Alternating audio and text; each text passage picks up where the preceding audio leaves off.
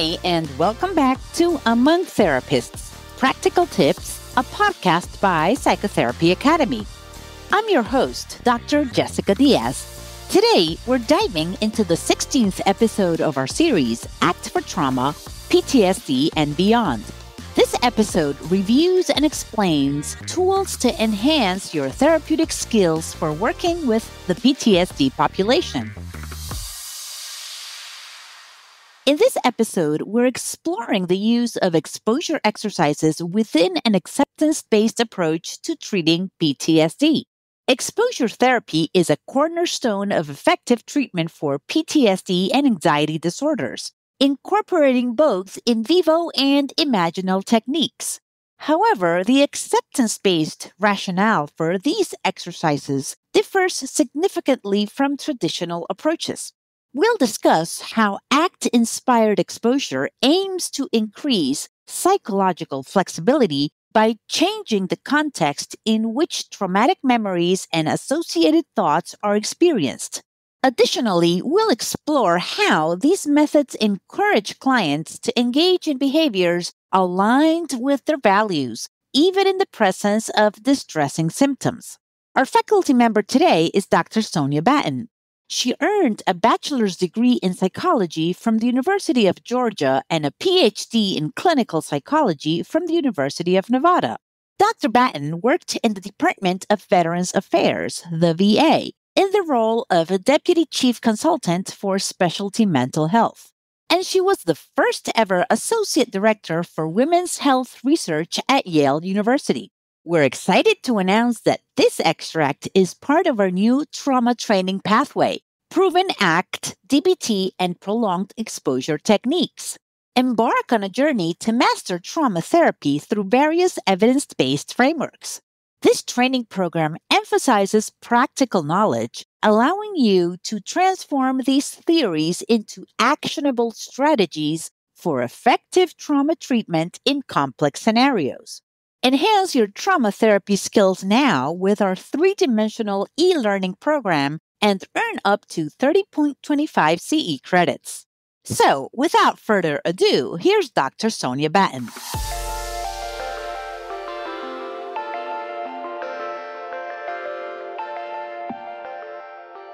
The empirical evidence for the treatment of PTSD indicates that one of the most effective components of treatment for PTSD and other related anxiety disorders is exposure, whether in vivo or imaginal. The use of exposure therapy is in many ways consistent with an acceptance-based approach to treatment, and we will frequently use exposure exercises when working with traumatized clients. Many of the methods of exposure used in acceptance-based approaches are conducted exactly as they are in other cognitive behavioral treatment packages, such as imaginal exposure exercises, in which the client is asked to write about a memory of a specific traumatic event, repeating the description of this memory over and over, and even listening repeatedly to recordings of verbal accounts of the traumatic events. However, the rationale used to describe exposure exercises from an acceptance standpoint differs significantly from the traditional rationale. Most importantly, we do not suggest that recounting the trauma multiple times will result in habituation or reduction of difficult private events, as this rationale highlights exposure as another method aimed at experiential control. Rather, we discuss the possibility that approaching instead of avoiding these traumatic memories and the associated thoughts and affect will change the content in which these private events are experienced and the nature of the relationship that the client has with these experiences. Consequently, this change in context then allows for more behavioral flexibility and increased ability to make steps forward in valued directions.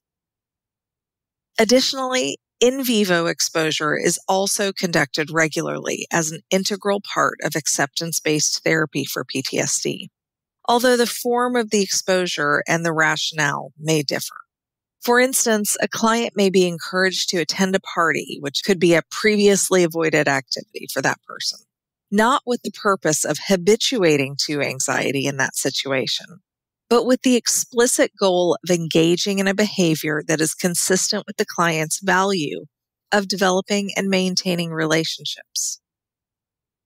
You might also do interoceptive exposure for a trauma client who has panic-type symptoms when they are triggered by trauma reminders, where the focus is on eliciting panicky feelings through traditional interoceptive triggers like spinning in a chair or hyperventilating, and then working on more flexible behaviors even in the presence of feelings of panic. Showing the person that they can do anything other than what they would normally do while having those sensations is progress. Could be reading a magazine article, carrying on an unrelated conversation with the therapist, or counting to 100 on their fingers.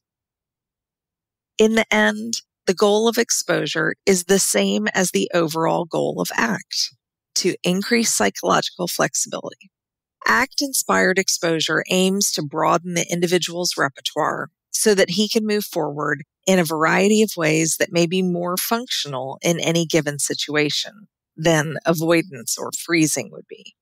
In fact, for many individuals, each step forward can be seen as its own type of exposure exercise. And in a broad sense, all of ACT can be conceptualized as serving an exposure function, as it works to undermine avoidance across a variety of situations and experiences, not just those that are related to the traumatic event. This is one of the reasons that after an individual's values have been clarified and identified, commitment exercises, both in session and out of session, are the central focus of much of therapy. Some small changes may be made when doing formal ACT exposure exercises as compared to traditional exposure. For example, the therapist may ask the client to rate SUDs, SUDs, subjective units of distress, throughout the exposure exercise. But it's not for the purpose of seeing if the distress goes down over time. Instead, the focus is on mindful awareness of those symptoms throughout the process. In addition, a more actified example of self-monitoring may be added to exposure, in which a person is asked to give repeated ratings of levels of willingness to experience whatever happens to be present, either on a scale of 0 to 10 or 0 to 100 or whatever works for the person. On a final note about application, exposure and ACT can be done either concurrently or sequentially. Exposure can be integrated throughout the course of treatment as long as values, willingness, and diffusion have been introduced. Or a therapist could go through a general introduction to ACT all the way through without much of a focus on the trauma per se, and then move to a more formal exposure portion of treatment afterward. There is no one right sequence. Again, this is one of those things that should be determined through the case conceptualization process, understanding the most pressing needs for that individual. So some key points. As with most effective treatments for PTSD and other anxiety disorders, ACT incorporates exposure exercises, but with a focus on increasing psychological flexibility and valued living, rather than decreasing anxiety. In this ACT-based approach, individuals are shown that private experiences and bodily sensations can be approached with willingness rather than avoidance. Diffusion methods are used to change the characteristic response to troubling thoughts.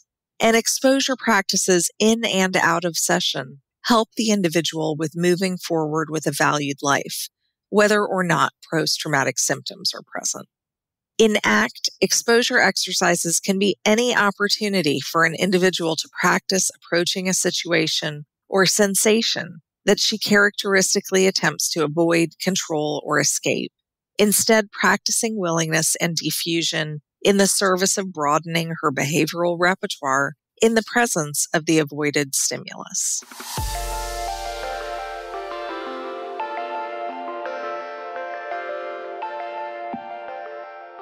All right, so that was Dr. Sonja Batten on the use of exposure exercises in ACT for treating PTSD. To recap, we learned that ACT incorporates exposure exercises with a focus on increasing psychological flexibility and valued living rather than merely reducing anxiety. Exposure exercises help clients approach private experiences and bodily sensations with willingness instead of avoidance. We also discussed how diffusion methods are used to alter responses to troubling thoughts, enhancing clients' ability to move forward with a valued life.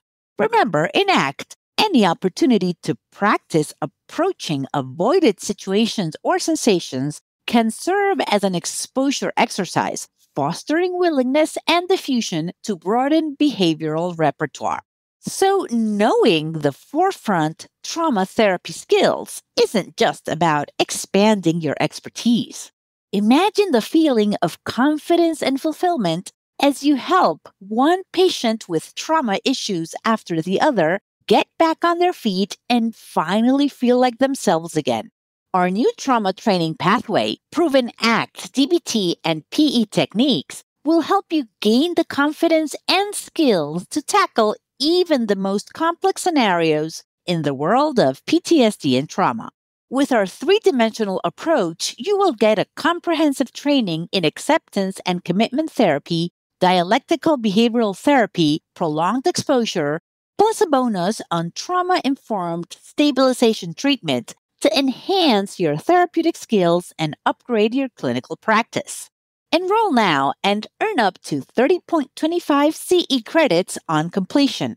If you're a psychologist, counselor, social worker, physician, or nursing professional, these credits are accepted by your professional board.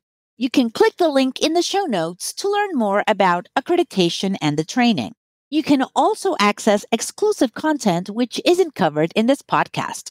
This is an on-demand training, and all modules are available in multiple formats. You can watch videos, listen to audio, and download PDF transcripts. If you enjoyed this podcast, please help us spread the word by leaving a review on Apple Podcasts and sharing news of it on your social media. We are so grateful for your support. Thank you for listening. This was Dr. Jessica Díaz. See you soon for the next episode. Bye-bye.